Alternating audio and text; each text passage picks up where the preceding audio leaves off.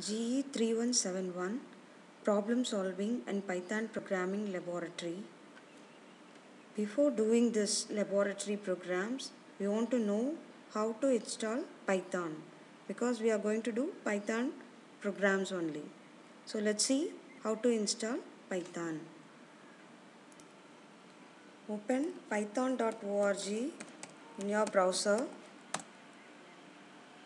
Click this first link. Click the download, Windows.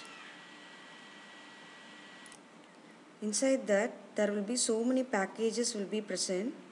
Based on your computer you can download, that is whether it is Windows 7 or Windows 8 or Windows 10. You want to check that and then you can download which is needed for your computer, that is 32-bit, 64-bit, that also you want to check. So I am going to download 3.2.5, it is 64-bit. So download this. It's downloading. Python is a portable one. The RAR file is downloaded. You can extract that file.